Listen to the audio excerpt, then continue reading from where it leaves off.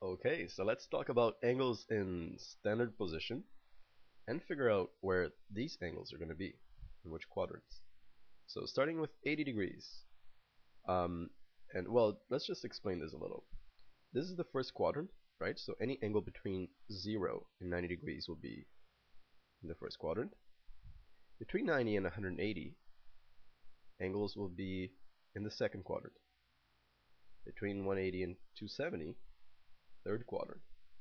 And between 270 and 360, the fourth quadrant. And we use Roman numerals, just like in the Super Bowl, to show the quadrant number.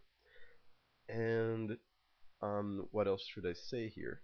Well, we always start at 0 right here, and we go counterclockwise for positive angles.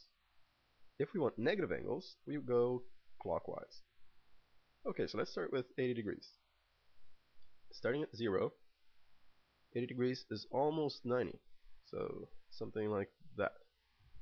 Maybe a little bit steeper, but it's good enough for now. So that's just in the first quadrant, because it's between 0 and 90 degrees.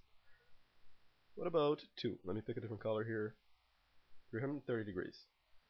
Now, starting at 0, we passed 90, we passed 180, we passed 270, and we almost reached 360, so that's in the fourth quadrant.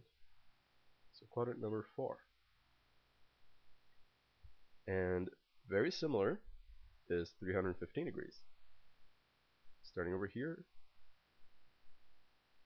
we almost get to 330, but not quite. So 315 is also in the fourth quadrant. What about 15 degrees? Piece of cake, I guess, because we start at 0 and just go 15 degrees. It's a tiny little angle. It's between 0 and 90.